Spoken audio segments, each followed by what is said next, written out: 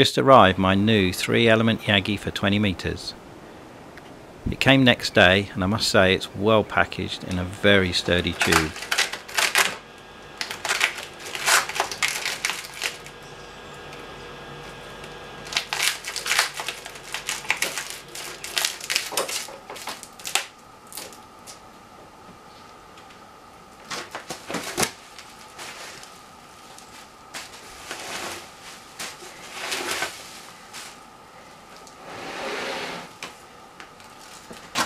All the items are wrapped together within the tube.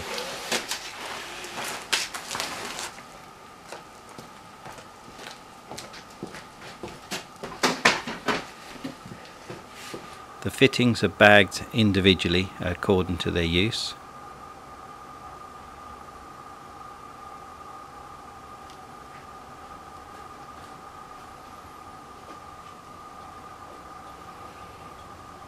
The packing list. Diagram with measurements has no written instructions, which I was a bit concerned about. Square alley boom with its joiner.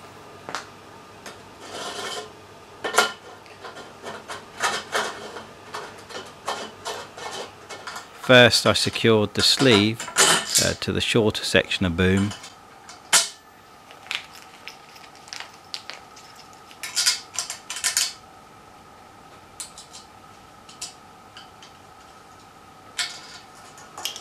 And made sure not to over tighten it. I then temporarily fitted the bolt into the sleeve so I wouldn't lose it.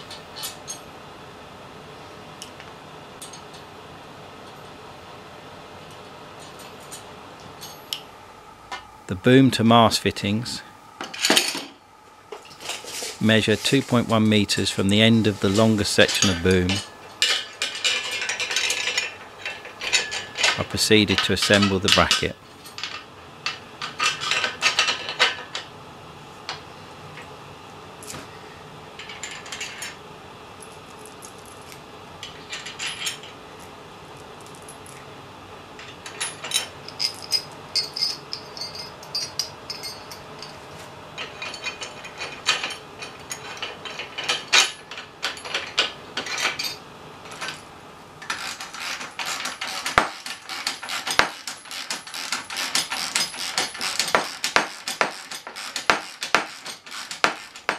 The fittings for the metal support plates for the elements.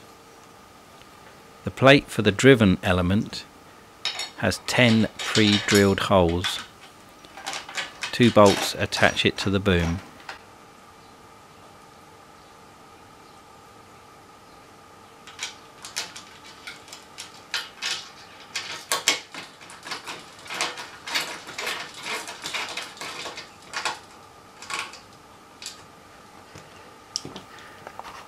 The plates for the reflector and the director only have 6 holes and are attached in the same way. All the plates mounted to the boom. The cross tees for the elements are the same length. The driven is split with an insulator.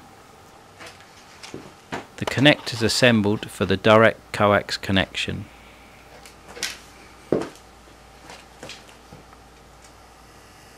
Again, the neck sections of the elements are all the same length. These have a sleeve mechanically pressed onto it that slides into the adjoining tube. Conductive jointing paste on all joints. When inserted, leaving the correct length protruding as per the diagram, the clamp is clamping down on the press section, which is a smaller diameter than the raised section. I had to tighten the clamps with a lot of force to get a tight joint. I'll talk about this at the end. To elements connected. It's just a case of identifying which sections from the measurements shown on the diagram. These are the driven outer elements to which the hockey sticks are connected. I presume the small section of tubing is used to adjust for the SWR. the director outer elements, fitting the clamps used to secure the elements to the boom, 4 clamps for the split driven element,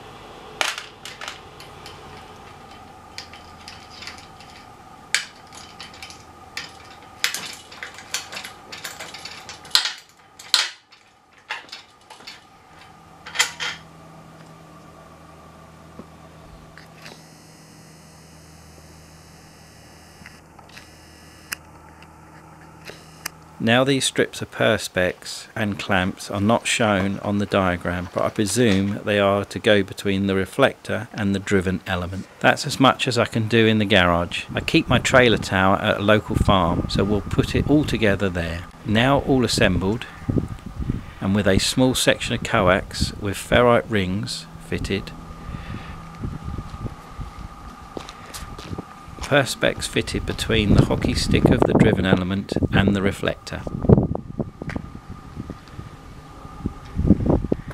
Sadly, the farm has a lot of electrical noise and many metal objects around. I have use of the farmland that runs down to the ocean, so I leave my antennas in the longest length possible to save time on setting up, on top of the trailer tower at 17 meters above the ground. Using my UKIP antenna analyzer, you can see a broadband antenna. This is without any adjustments to the measurements supplied.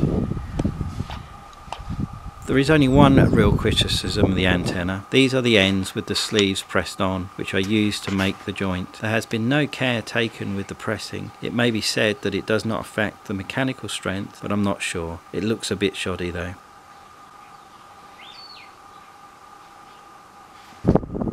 First on-air tests are very encouraging. I will make some direct comparisons with my other beam, which is a Cushcraft X7 tri-bander, in the near future. Is it a good antenna? Yes. Is it excellent value? Yes. Great service? Yes.